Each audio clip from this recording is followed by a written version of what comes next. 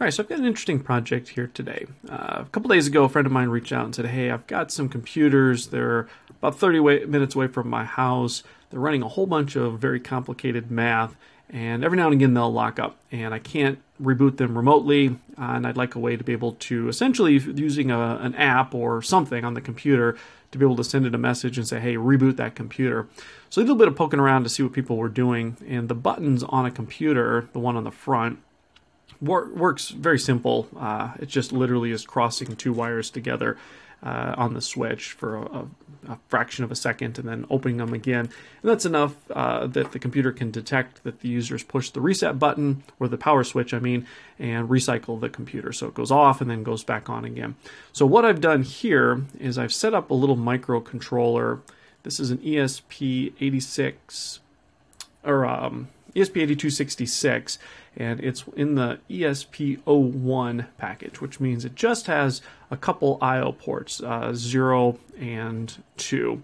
And that's not quite enough to run something like this, because he's got about a dozen computers, and we don't want to have a dozen of these, one connected up to each computer, and that's just such overkill anyway. So what I've done is I've gone and I've wired this up in the breadboard. I've got two 8-bit registers here, and these allow us to communicate with the Arduino code and send a signal down, and then be able to turn on one of these 16 outputs. And each of these they're 8 bits, so each one of them has 8 outbound pins, and so that makes 16 between the two. Now I can very easily control exactly which one, or more than one, although we're just going to use one of these pins that we want to send high. And by doing so, that's going to send a message essentially up a wire, which will cross those two and will tell the computer to reboot. This will all be done via a phone app. And this is a real simple MQTT client. So I've got this already all wired up. Let's see if I can turn this on. If I hit 1, you can see the first one's on the far right here, went on. I hit 2, so that turns number 2 on, 3, and so on. I didn't put all the buttons on, I just have a handful, so I've got 1 through 8 and then 16, so 16 is all the way over here on the far left. So you can see what this is doing. This is sending a message, it's going out, it's being to a server from the tablet, and then it's coming back on this little ESP-01 device right there. And then it goes ahead and flips the corresponding bit. So that's how that side is going to work. Now in the computer itself, because we don't want to wire anything directly to the computer, I built this little optoisolator. And what this thing does is it doesn't mechanically have anything connected between the right side and the left side. So internally, this is just a piece of shrink tubing. This has 2 components. Well, there's actually 3 because I have a resistor in that one. On the left, we have this photoresistor. Now, a photoresistor, when there's no light, is going to have a very high resistance. In this tubing here, it's a couple million ohms. Then, when there's light on it, like if we were to shine it right up into the light, or in our case, we're going to shine an LED directly into it, that resistance is going to drop to about 200 ohms. And that's going to be essentially a short circuit for the computer. So the way this works is this is on the computer side. This is going to go right straight into the motherboard and connect those 2 pins together on the reset or the power.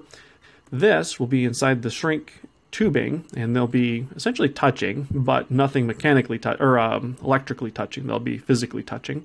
And then when we turn on the corresponding LED, it won't be in this breadboard, but it'll actually be in the shrink tubing. And it will turn this on, it will change the resistance of this resistor, and equivalently reboot the computer or restart the computer. So this will be, each computer will have one of these packaged up exactly like this. Can't quite decide if I'm going to have the resistor in here or in the board itself. So this will all get put into one of these perf boards, and it'll have the 2 chips, the 2 bit shift registers. It'll have a rail. I'll have something like this. There'll be a couple of them actually, which the wires will come out of here into the computers. And then I'm also going to have a voltage regulator so we can run it off of 5 volts, USB, and then I'll have room for the controller. So that'll get placed somewhere over here. So that's where I'm at right now on this project. I started the layout. I'm not exactly sure how I want this laid out. But the next step is I want to lay this out, and then I'm going to go ahead and get it soldered onto this board, and we'll see how it looks. All right, let's take a look at this circuit. So this right here, our main chip, is a 8-bit shift register. Mine's like an SN595. Here, I've got a stack of them right here. So these are going to enable us to communicate with up to 8 different devices, or at least 8 outputs. This doesn't do any inputs. So I didn't draw them all in here, but these will be going out to a couple of different LEDs. One is where I'm going to have a LED on the board so I know when they're being driven high. And then the second is going to be a header on there which will hook these optoisolators up so that we can actually turn the computer on and off. All right, so here's the design I came up with. A couple of different iterations, and even this I changed slightly in the final implementation. So I've got my 2 chips right here, and I decided to put a header in, and this has 2 rows. They're both female, and so each side will do 8, and these are just ever so slightly offset so that the pins line up. And then I have to bring this one, which is A, kind of around the side. Now I really wanted LEDs on the top, so we had some indication. Now I didn't need to put those in. For test purposes, I could have just put LEDs in here, but I really wanted LEDs in here, so I did put them in, and that turned out to just be a real pain.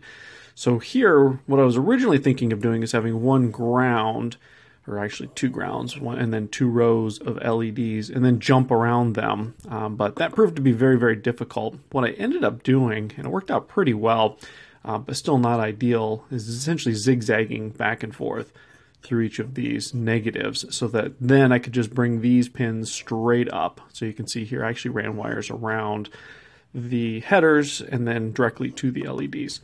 So this turned out to be 50% of the time, or actually more because I screwed it up the first time. So this, if you don't want LEDs, I would highly recommend skipping that part. So right here is my ESP-01, and I have it setting right like this. So with the headers on the right, so it kind of sits and leans over. And then these are my pull-up resistors, and one I just haven't written in pencil here because I was originally thinking I was going to put it over here, but then I decided to line them all up on this side. Over here I've got my voltage regulator. This is LM317 with a couple resistors in order to set it to 3.3 volts. I've got a capacitor, and then got to have an LED, so I've got a onboard or an on LED, just indicates whether or not the circuit is running. So that's all there is to it on the design. It's actually, it doesn't come out too bad, but we do have some overlaps here, and I put them in dotted lines where I was going to run them on the top of the board. Normally I try to just run everything on the bottom of the board, but because I had so many overlap here, I ended up doing a couple on the top. So that's the design. So let's take a look at what the final board, how it turned out. So here it is. I've got the LM, or the ESP-01 right here, and that's just a little socketed, so I can take it out, program it, put it back in. Underneath here, I've got those 3 pull-up resistors, and like I said, I've kind of got this wire coming around because I needed that TX pin, and it needs to go up here. And then over here I've got my LED, and then I've got a couple wires running on top. This one here in the middle, this is actually my 3.3 volt, so I kind of ran that on the top. That did actually turn out to be a pain because these through holes do conduct, so I ended up having a short on the bottom, so I had to redo a couple things there.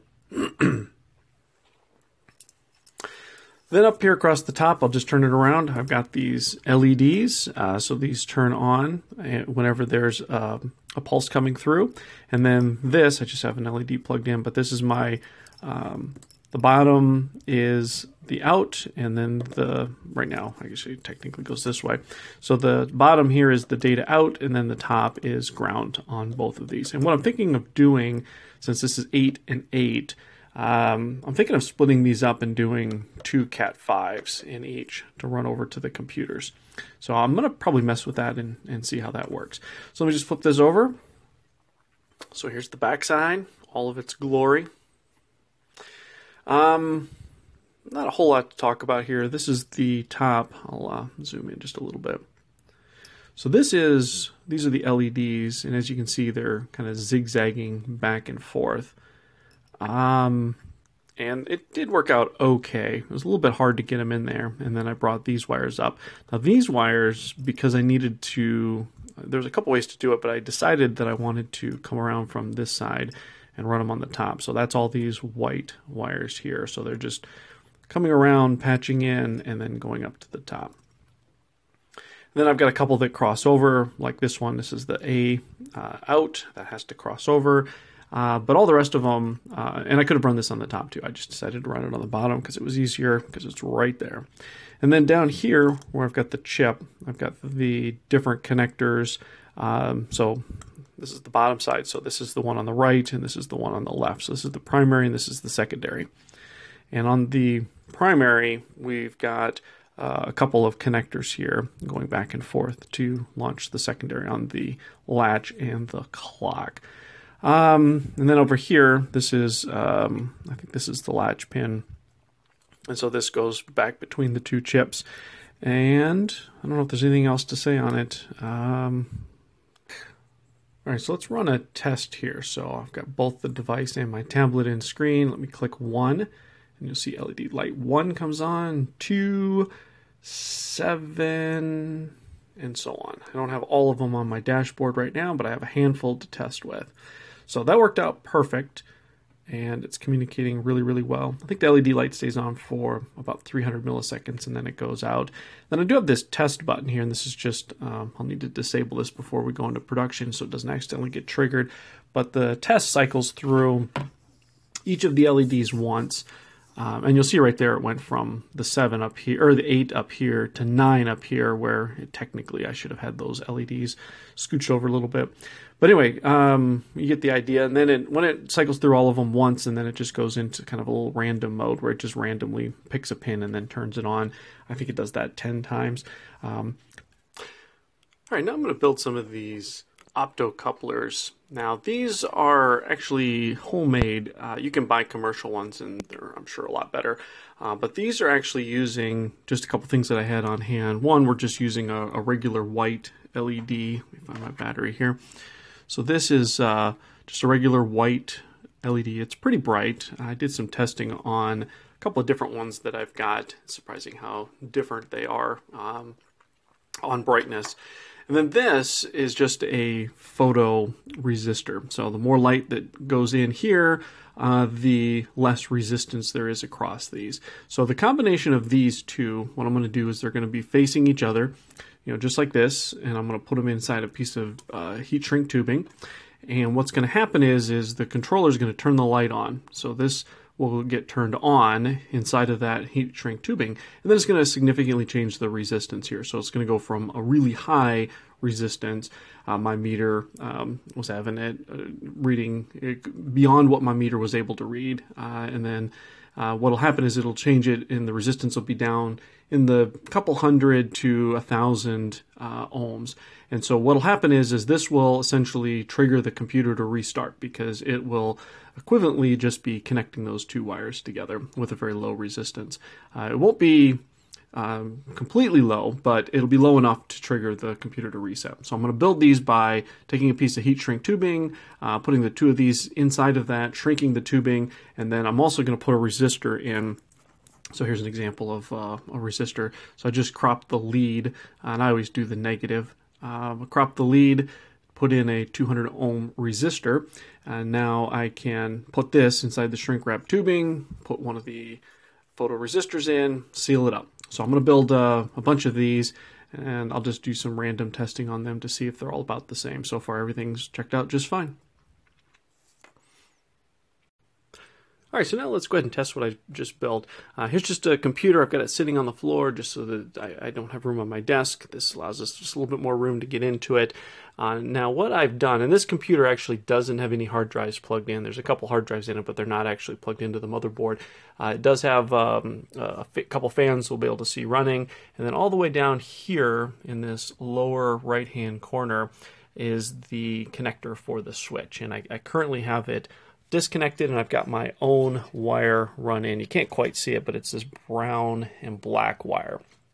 Now the polarity technically doesn't matter on that end because we've got that hooked up to that optoisolator. I did mark it, but just for different purposes. But this is my red. I was checking it earlier for the voltage, and then I've got just another bunch wire here coming up, and this is our optoisolator inside that little shrink wrap. Now it's important that these wires don't touch, because if they do touch, we'll end up triggering the computer to restart or start. Now ultimately this will get wrapped in electrical tape and sealed up, but right now I just haven't done that. And now this is then hooked to a piece of Cat5 cable, which is all run over here to our device. Now what I've done is this, and I only have one wired up, but each one of these Cat5 cables will support up to 4 computers, so I'll be able to do 4 of them, which will make out the full 16. Now this device is, if we follow the cord around, actually plugged right back into the computer that it's about to reboot.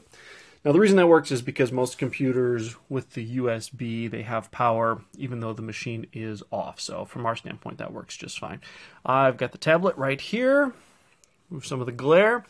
And I've got a few of the buttons. I don't have them all on, but I've got the first few. So let's go ahead and press number 1, which is what this one's hooked into, and see if the computer boots. Oh, here, by the way, the computer is off. You can see the fans are not currently running. All right, so let's go ahead and press 1. You can see the light on the board came on. The computer did boot up. You can see there's the fans running. Like I said, it's not going to make a lot of noise because there's hardly anything plugged into the computer. The motherboard is going to boot, but it's not going to be able to do anything since there's no I/O. So that actually worked perfect. So now we can do the reverse, which is we can turn the computer off. So let's press 1. LED on board flashes, and you can see the fans are coming to a stop. So that actually worked out perfect.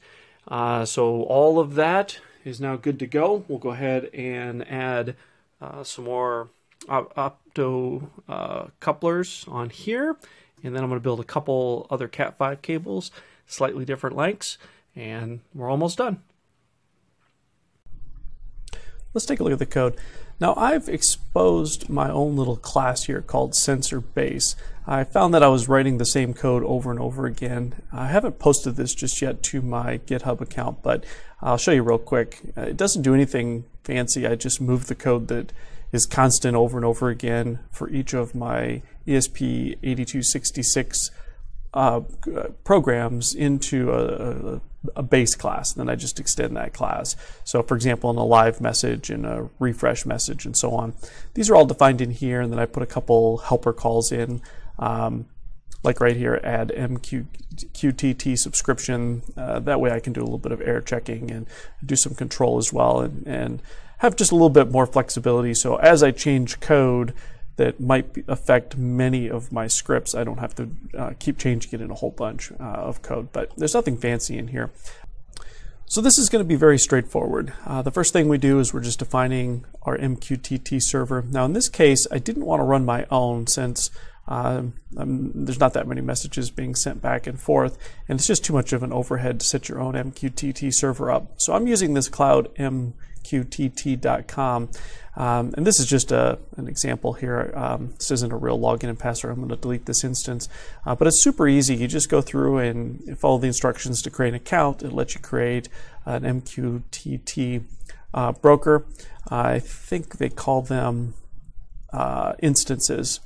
And then from within here, it'll tell you what the server name is, the username, the password, and the port number to use. You can create additional clients if needed, or you can just use the base account, username. And the thing that's really nice is they've got this set up right here where you can test and send your own message. And this will be a real live scrolling message. So as messages are sent, we can just do test, test. you'll see they pop up right here on the right. And then if you refresh this page, it'll essentially restart them and it'll be blank again. So for testing debug purposes, this is super handy. So I'd highly recommend just using something like Cloud MQTT. So all my paths, I start with a location followed by a device. So in this case, I'm just calling it cluster, and then I'm calling it rack-01, since we'll have more than one rack at some point, each one with up to 16 computers. So I'm just setting up the MQTT path right here, and then I'm doing /computer, and then I'm going to subscribe to all of them. So I'm going to do this #, which means anything beyond this, and that's going to be my subscription. And then, and I'm going to specifically subscribe to the all, but this is a little bit of a catch-all. This does duplicate that up a little bit, but it's clean enough to do this way. That way I can reuse the all message on a response, which you'll see here in a minute. So the next thing is just setting up a couple of the pins. Now, because that ESP-01 only has 2 pins, and these pins can be quite picky because they can't be low on boot, or else it'll go into program mode.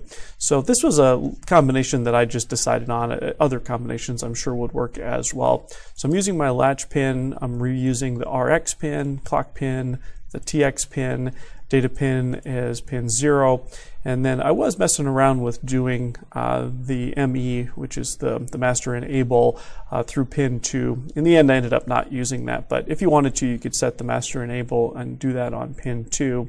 In my case, I just used a variable here during testing. Now here I'm just doing, I've got 2 variables. One is the clear, so when I want to wipe out and set everything back to 0, this is just a variable to do that. And then I've got an all, which sets all of the pins, all 16 of them, to high. Again, that's just for test purposes. And then right now I'm using my pause delay of 1 second. So the pin will go high for 1 second, and then it'll go back low. So this is something that we can tune as well. So if the computers need a little bit more, a little bit less time driving that pin, we can just change that right there. So pretty standard stuff. We're going to set all these pins low. That way they're going to be off, and then we're going to turn them into output pins. And then I'm going to just send a clear. I haven't had any problems with this so far, but this just ensures that our registry is empty. And then I've just got that on that master enable pin here. In case I was using it, I had that set here and write that low as well. And then I'm just using my helper classes here to set the MQTT server up, and then I've got my 2 subscription. This is to subscribe to the #, which is all of the computers, and this is just for the all. But like I said, these actually will overlap a little bit. So right here in our callback, we're doing 2 things. Actually, there's 3 because I have the test still in here. But the first one is to check to see on the all. So if I send turn all computers on, then what I want to do is I want to shift in all ones on my shift bytes. And so in that case here, I'm using this variable that I defined earlier, and then I'm going to just send my message back. Now I like to send a response back. So you saw on the tablet, once it sent the message, it would then get an off message, and then it would change my client app and it would set that back to off. So I like to do that. It's not necessary, but this just gives that reinforcement back to the user that the message was sent, received, and acknowledged. And then in the case of the Android app, it's going to then uncheck the box so that you get that confirmation that the pulse has taken place. The second one is going to be for an individual computer. So in this case, where the computer number is the last little part within the topic. So I'm just extracting that. I'm just using a little bit of fancy math here in order to calculate where that number is going to be, and I'm going to convert that to an integer because I need it as a number. And those numbers are going to be 0, 1 through 16. So I've got a safety check right here to make sure we don't get some rogue number. And then I am checking to make sure that this is the on and not the off. The reason this has to be here is because I am going to acknowledge that with an off. So I'm going to send an off. You're going to see it right here, and I don't want my program to pick that up as well. So I'm confirming that we've received the on. Then once we get the on, we're going to convert that number from the topic back to just an integer. And that's going to be stored in computer, and then that's going to pulse computer, which is going to pass in that integer, and it's going to send that confirmation. So we haven't looked at this method or this method just yet, and that's where all of the logic is in order to work with the bit shift register. So let's take a look at that now. All right, so let's take a look at the first one here, which is our pulse. So this is going to take a pin, which is going to be a computer, and it's going to be one of them between 1 and 16. I'm doing a check here, but you'll see I'm saying less than 0 and greater than 16. So 0 is acceptable, and that would allow me to turn all of the pins low. So if it gets a number outside the range in which it supports, it just goes ahead and returns. If, on the other hand, that is a pin greater than 0, i.e. one that we want to switch, I've just got some real simple math in here. It's just counting up by powers of 2, which is just essentially creating that one bit in that one position. So what I'm doing here is I'm taking a new variable, and you'll see this is an unsigned int. There's actually a different type you're supposed to use, but I couldn't remember what it was offhand, so I just used an unsigned int knowing they're the same. But anyway, we're going to start with 1 because that's just our first one, and then we're going to increment that up on a for loop up to the pin that was passed in, and we're just going to constantly multiply by 2. So it's going to be 1 for the first one, and then obviously it's going to pass out here, and it's not going to do anything different. If we passed in a 2, then it's going to be 1 times 2. If it's a 3, then it's going to be 1 times 2 times 2, and so on, all the way up to 16. So this will create one bit in that byte array, which is being stored in unsigned int, that is of the computer that we want to turn on. So that might be a little bit complicated if you haven't done any binary math before, but that's one way to do it. There's dozens of ways to do it, but this is just a quick and easy way too. So then what I'm doing, once I've picked what pin it is, and it has the 1 in the byte offset, I am then going to call this shift 2 bytes. The reason it's called shift 2 bytes is because an unsigned integer is 2 bytes, and 2 bytes gives us 16 computers. So that's why it's one integer and 2 bytes within the Arduino language. So I'm going to shift those 2 bytes, and again, I don't know where that bit is. It doesn't really matter, and we're going to now push that into our shift register. So the first thing we need to do is we need to set our latch low. Now the latch is going to indicate that, hey, we're going to push some number into our register. Now keep in mind there's 2 of them. There's 2 8-bit registers because I have 2 bit shift registers. So I need to do this twice. So the first bit I'm going to do, and make sure you've got the master bit set correctly. So it's MSB first. So that's the high level going in first.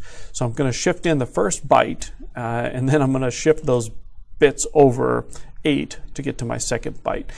So the first one is I'm going to clock in the first 8 bits, shift it, and then I'm going to clock in the second 8 bits, and then I'm going to flip that latch high. So that's going to lock that in to the registry, and then it's going to push that into the bit shift register. So that may be a little bit complicated if you've never done anything like this before, but this is shifting the first one into the first register, and then it's essentially going to shift the second one in as well. So now that I've shifted those 2 bytes in, I'm going to wait for my pulse. Now I do have a check here because if my bytes is 0, so if I did send a clear in like I do at the very beginning of the program, there's no point in waiting for a second and then clearing it. So I just go ahead and bail. So if I am sending in something that's not an empty bit stream, then I want to wait my pulse delay, which is about a second, and then I'm going to clear those bits because I don't want to leave that bit high.